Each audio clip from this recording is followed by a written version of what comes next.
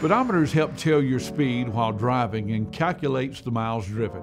It's connected to a display that is usually located right on the dash in front of the steering wheel. Hello, my name is Charles, and in this episode of Proctor Car Tips, we'll talk about the two types of speedometers that help display that speed and briefly discuss the speedometer displays found in vehicles today.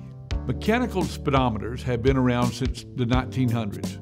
These type of speedometers use analog devices that attach a drive cable from the transmission directly to the dial on your speedometer. They are often called eddy current speedometers because they use magnetic currents to find out your car's speed by measuring how fast the speedometer cable rotates while attached to the drive shaft.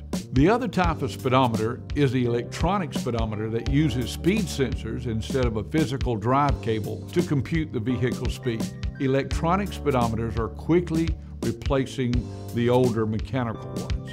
Analog dial speedometer displays are still very common in cars today. These type of displays are very basic and show a physical gauge dial moving up and down to show you the speed of your car. Analog displays can still receive the speed from electronic speedometers. In some vehicles, the speed is shown on an LED digital display. This allows for more features to be shown on the display, such as navigation information, driving range, or even Bluetooth audio information.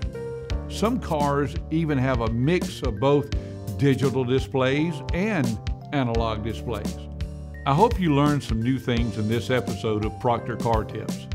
Again, my name is Charles, and if you have any questions, please ask them in the comments below, and like and subscribe to our channel to see more videos just like this one.